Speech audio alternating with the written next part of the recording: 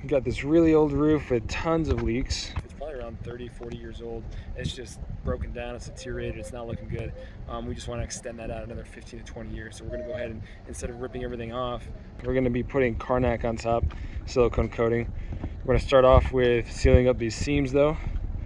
Try to make sure that we eliminate any leaking points before we apply the fluid application of the silicone Karnak.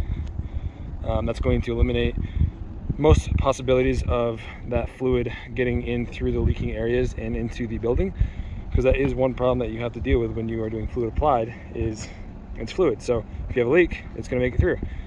So step one is always sealing up these seams.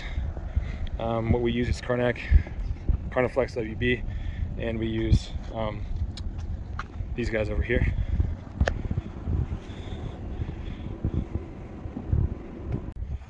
So we got the WP Flex down on all the seams. We spent a lot of time here up against this parapet.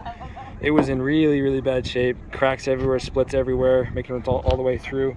We're gonna actually continue this all the way around to the other side. It's pretty bad over here as well. And we're gonna get it around this AC unit too. Everywhere you see a seam, we're gonna get it around that.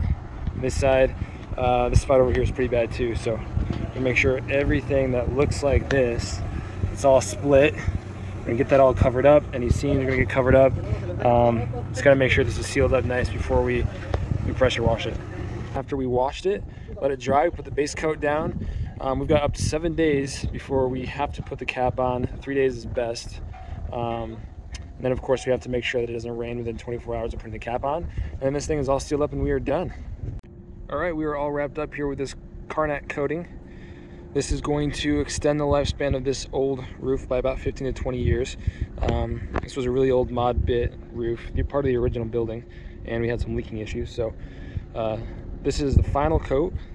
This white reflective coating is going to help with energy efficiency as well, so double positive.